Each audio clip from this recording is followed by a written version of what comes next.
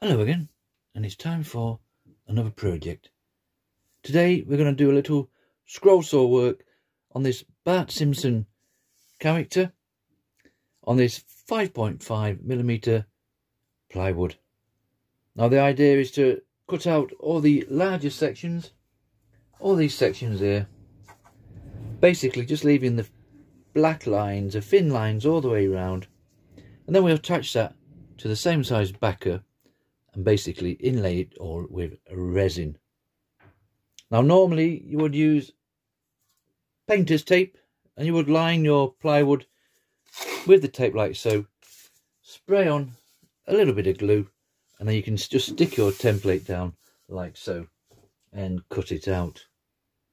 Now for sake of 5 minutes I pop in carbon paper underneath or graphite paper, and then to draw around that takes a matter of minutes. And that way you can use that template over and over again.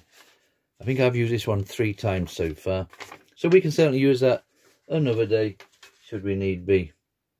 So we remove the carbon paper, and there's our little template for today. You can just about see that, and that's plenty enough for what we want. So I've shaded in the areas we're going to remove, which are these bigger sections. Alternative option for this would be to do your backer as we've drawn out there, as you can see, and you could cut out and remove the actual lines, saving the larger sections, and you could paint that the colours needed, red, yellows, whites, and stick them onto that, and that would be another option regarding to projects. We're going to go the total opposite way. We want to remove all these and just leave us that little thin frame all the way around. Okay, so far so good. So it's all transferred on this little 5.5mm plywood, like I say, and it measures in at 5 inches by 14 inches. I have routed this out on a previous project, and we'll bring him over towards the end of the video so we can see the difference. But for this one, it's going to be scroll saw work. Okay, quick talk about the blades before we start cutting this one out. Right, just a quick one before we do start cutting this Bart Simpson character out. There's literally 3 types of blade. You get a pin blade. They've obviously got pins at both sides. They come on your more basic saws, and you can actually just get away with this pin blade on this project, I've just noticed. And the idea is that you have the pin that hooks at the top and bottom. You want the T facing towards you, and you want to feel smooth on the way down, if we get it the right way around. Smooth, and then you want to feel that roughness on the way up. That way you know you've got your blade in the right way. Like I say, you might just get away with it on this project because it's not too small. However, if you're doing more delicate work, they brought out a pinless blade. There's also no pins on that. They come on your more fancier saws with a clamp at top and a clamp at bottom. Same again, teeth at the front, smooth on the way down, rough on the way up. And they're ideal for delicate work where you've got to drill a little pilot hole and squeeze that little pinless blade in. Obviously you wouldn't get in. I can just flick that over and show you. Like I said, on this one we're not too bad. If you imagine a small section, which is the smallest we've got, this one here.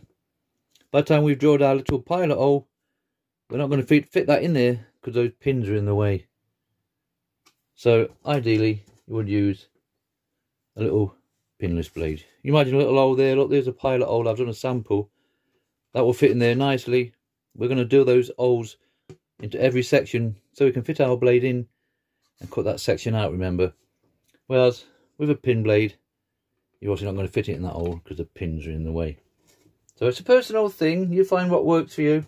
For me personally, I like spiral blades.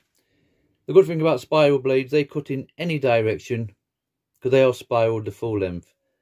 They still want to feel smooth on the way down and rough on the way up. And they're a pinless blade, unfortunately, so if you've got the fancy saws, you'll manage that okay. If like me, on my old Drapper, I have to use these adapter clamps. They slow you down slightly, but I'm in no rush. We're just here to nice fun projects. And the idea is you put your blade into the clamp, a little Allen key, tying it up, top and bottom, and you would hook that on the same way you would hook on a pin blade. Okay, so spiral blades for me, Pegas number 5. Might be a little bit big for this 5.5mm, but I use it on everything from 3mm up to just short of 2 inches thick wood. So we're ready to cut out now. Just before we do, we'll literally just drill all our pilot holes. Remember, it's basically just going to be like those little ones here. We'll drill holes like this. I'm just going to use a Dremel with a flexi cable on. I've actually got an engraving bit on there. I've not even gotten a drill bit. But that's enough to make those holes in every section on there. We'll do that quickly and then we'll be straight on cutting it out.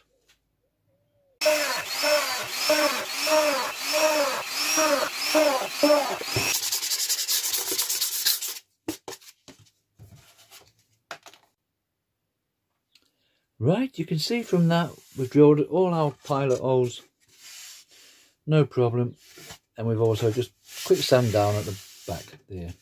So, personally myself, the bigger I can drill that hole, the better, because I feed my blades in from the bottom, and it just makes it a little bit easier. But obviously, on smaller bits like that section there, and those there, we have no option but drill small holes. So remember, when we're removing all the larger sections on this, all that area that we've put the little pencil marks on. Just for me personally, to make it a little bit easier, I'm just going to split it in 2 pieces like that. You could cut that on 1 piece if you prefer to hold a bigger piece. I just think I find it a little bit better if I cut it down. So I'll literally just cut this in half, nothing fancy to see there. And then I think we'll cut out the backer first, and then we'll start on the main character there.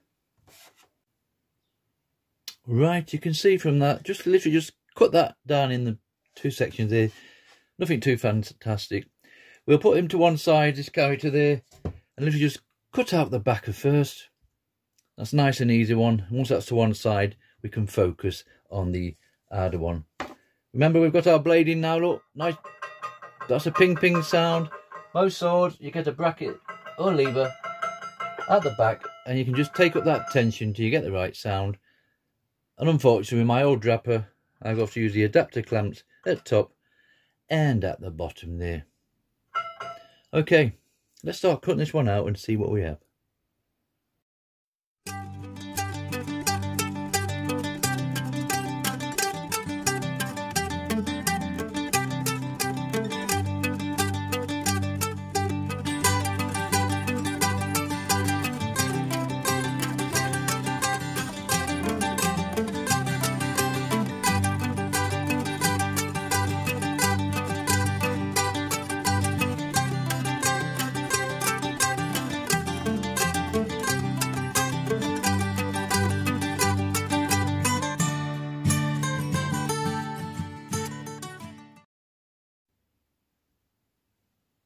Right, you can see from that we've got our backer cut out, and hopefully when we cut the rest of the character out, it should fit on there somewhere in there. Another option would be to do what they call a stack cutting, whereas you put 2 pieces of the ply together, and as we cut out the end character, the last one should I say, you basically cut round the 2 pieces at the same time. That way you know your backer will be exactly the same shape as our topper, we're going to call it. So similar to that, join your 2 pieces of wood together, stick them together. It's only a temporary stick, remember, and as you cut round the outer edge on this one, obviously we'll cut the backer at the same time, and you should have somewhere near. But that doesn't matter, as once we stick that on there, we'll go around a bit of sandpaper and make it fit. Right, let's feed our blade through one of our little pilot holes. I prefer to do the smaller sections first, just gives you some more to hold on to, and it's a bit more firmer. So let's start cutting the main character out now.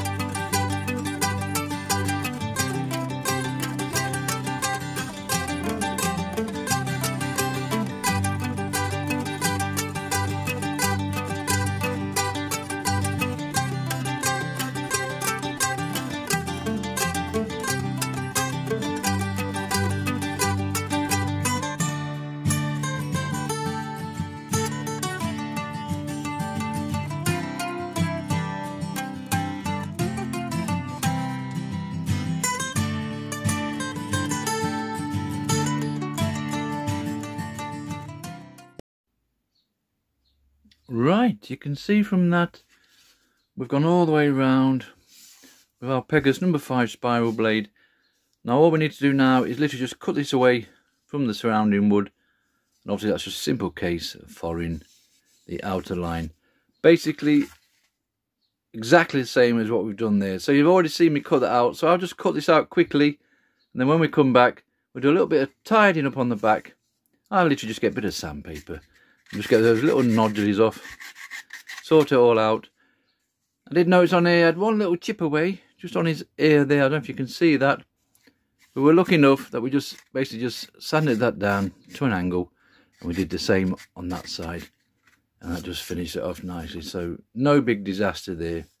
So I'll literally just cut this out quickly and then come back when we're on for sorting out how it fits on top of the backer.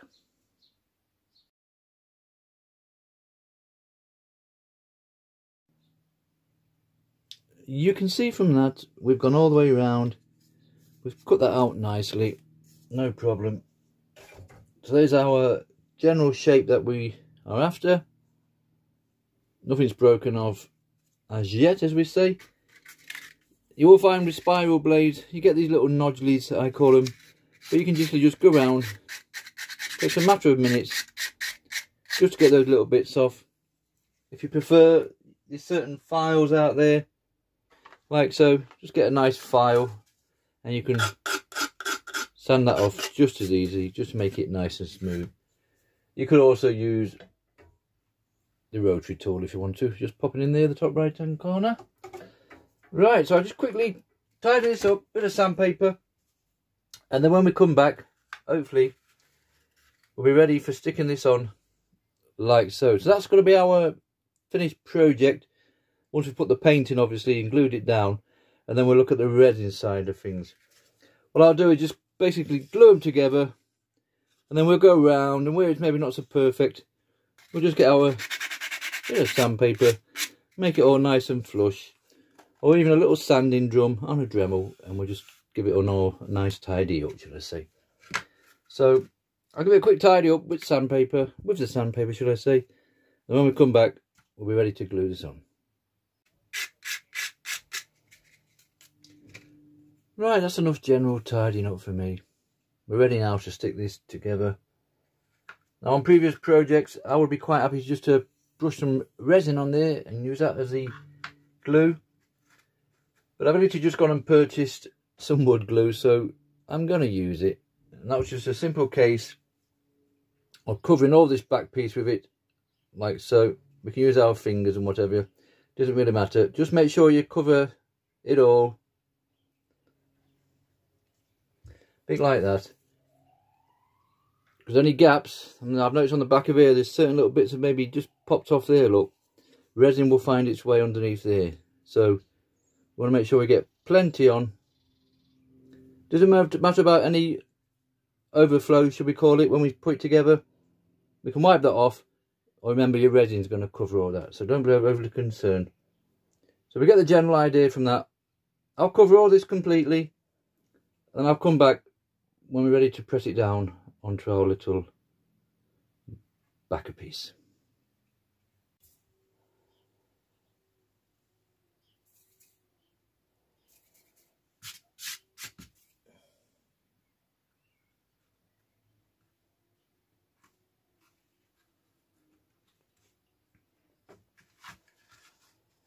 Okay, that's going to be near enough what we want.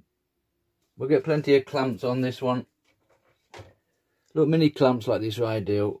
And we just go all the way around, make sure it's all nicely stuck down. Don't forget, we've got 3 little floaters here that we've cut out. So we've got an eye there to go in, and there'll be an eye there, which I'll stick on in a minute off camera. And that's the little earpiece, so that's to stick in there as well. Okay, next time we come back this will all be clamped down, and then we'll just leave it for a day.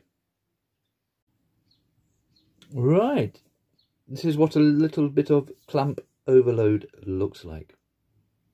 Okay, so we glued it down, we've stuck him on, we've done all our clamps in place. If you haven't got any clamps, you could have put a board on there A couple of weights on top would have been just as easy. And you just notice we've got the eyes back in place here. And that's all we can do for now. So hopefully that will all be nicely sealed when we come to put our resin in.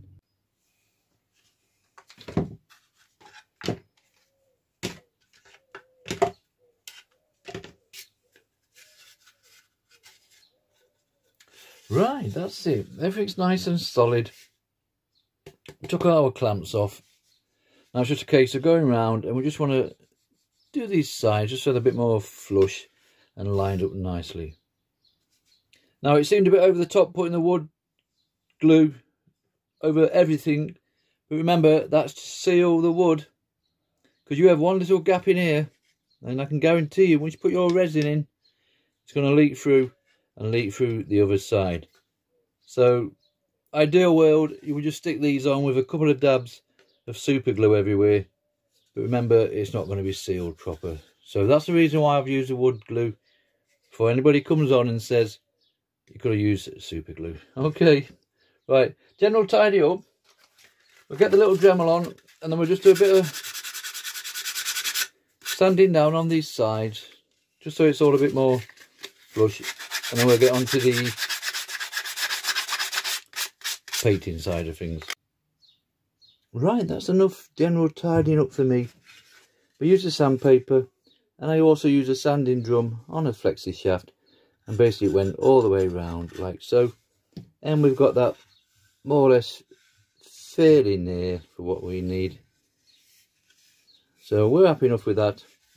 So the next stage now is just to paint all the surrounding areas, the actual black outlines we're going to call them.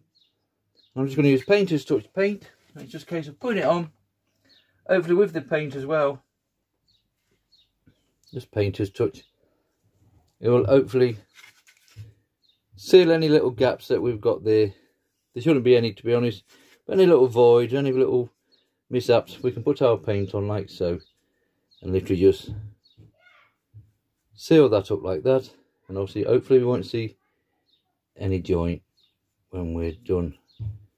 So it's a case of just painting all that on. You could spray it, and I sprayed the last project, but I just thought the brush paint would go on slightly thicker. And we'll do all these top sections like so, and all around here. And we'll go down. It doesn't matter if we're going to there, we can literally just throw it on in there. Remember, we're going to cover it all with resin. Right, I'll come back when this is all nicely painted, and hopefully we'll be ready to pop our resin in. Right, that's all nicely painted. You can just see from that. Literally, while I had the paint out, I went for the back as well. And we've got them sides nicely covered now. I apologise for the lighting. I will invest in some proper lights eventually. But for now, this will do for it.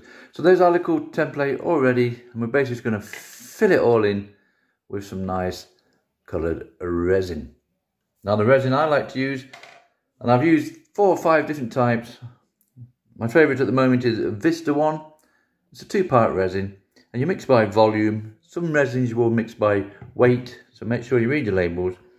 So by volume it's 1 to 1. So basically, whatever amount of A we use, the resin will do exactly the same amount of B, the hardener.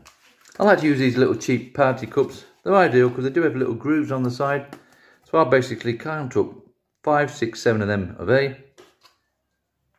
We've actually gone for 4 today. We can always mix some more, plenty of time. Don't panic about the stuff. And obviously the hardener B, 4 of that as well. So we'll tip some into there, some into there, and then you basically just mix the two together. They do recommend a 3rd container to put them both into. I basically just pour B, because it's a quick flowing one, into A. And that works fine for me. Now once we've mixed all that off camera, we need to add a bit of colour in. Personally myself, I'm just using cheap acrylic paints at the moment. These work no problem whatsoever. So obviously we've got a red, a yellow, a white, and a bit of blue thrown in there as well. There is powders out there, inks, dyes. I've got bags of them. So you can use whatever you prefer to use. But I'm going to go for acrylic paints. And for mixing purposes, just cheap plastic knife and forks, party ones. They're ideal because you can mix it and they have a nice little scoop on there. And so if you get some tight areas, you can just scoop that and just trickle it in, steady away like that. Okay, so there's our colours all sorted. Just like I say, just cheap acrylic paints. So I'll mix the resin off camera, and then we'll come back when it's time to pop a bit of colour in.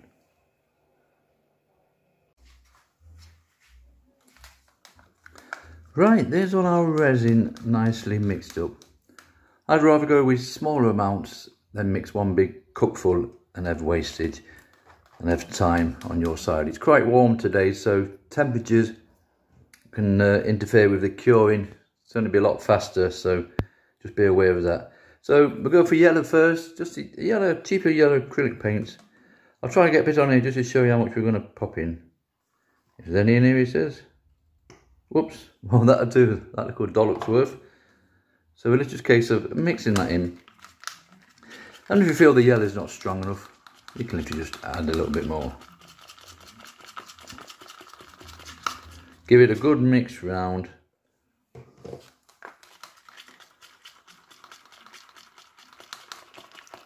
Quick as we can. I like that a little bit thicker. I do like my nice strong bold colours. So we'll pop a bit more in. Don't go too daft. They do say that if you add too much of any colour, it can interfere with the curing of the resin. Be it acrylic paints or powders or whatever. So 10% I heard got mentioned once before. Personally myself, that's not something I've ever had much interest with. I just mix it in and get it in. Okay, that being enough to start it off with. So it's just a simple case of filling it in. I'll speed up the process because once you've done one colour, it's basically the same process over and over again. So we'll just start up here on his little face. Basically pour that in like so. It will find its own level as you go along. But get yourself a nice cocktail stick and then you can just help it get into those tighter corners like so.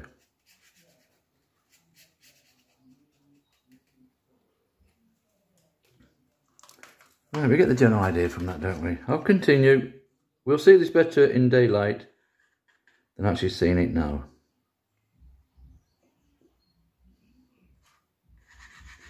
So we'll come back when this is all nicely filled in.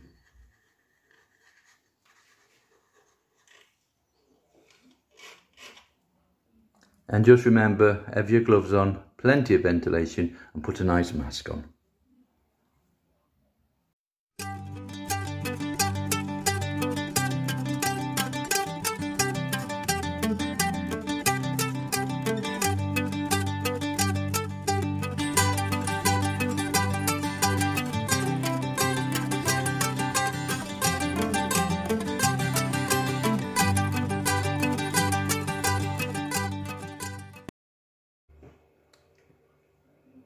Right, that's that all nicely filled in. You notice here we go with a little lighter after we put each colour in, and all those bubbles will just disappear and hopefully give us a nice smooth shiny resin. So that's it. So we've filled it all in. We're going to leave it now for a good 24 to 48 hours and we'll come back and we'll see what this little project is like. Get a nice cover for it, put a tray over it or something, because any dust, hairs, flies, they're going to find it. So cover it all up and we'll come back in 24 hours. Right, it's been a good 24 hours later. Everything's nicely set. I would leave this for a couple of more days just to make sure. On some resin groups, they reckon it takes 30 days to fully cure resin. I have my personal opinions on that, but it's entirely up to you. Do your research on your resins. There's different types for deep pours, casting resins, thin pours. So a little bit of research definitely wouldn't go amiss. But for 24 hours, that's nicely solid. We've certainly got no issues with that. That woodwork glue definitely done its job. when we glued those two sections together, and we've had no leakages, and that's no problem with that whatsoever. For hanging purposes, I'll literally just put a little loop on the back there, or you could make yourself a nice little base and have it freestanding like so. If you remember previously at the start of the video, I have done this project before. There's a little routed out one, so we literally just routed out all the area, put paint in, sanded it down, and then did the black frame. Or you can use a scroll saw, cut it out, inlay with resin, and there we go. So it's another option. This one obviously will be outdoors. This one's going to go indoors with the resin. So there we have it. This little project is finished. If you remember, it's on 5.5mm hardwood for the backer, and the same for the framework itself, hardwood plywood. We cut it all out on a scroll saw with a Pegas spiral, number 5 spiral blade. Then we glued it all together with wood glue, and that's definitely served its purpose. And then we inlaid it all with Vista 1 resin mixed with acrylic paints. And that's it. This little project is finished. Give it a go. Just enjoy yourself and have a bit of fun. You'll make a project somewhere along the line. Thank you very much for watching.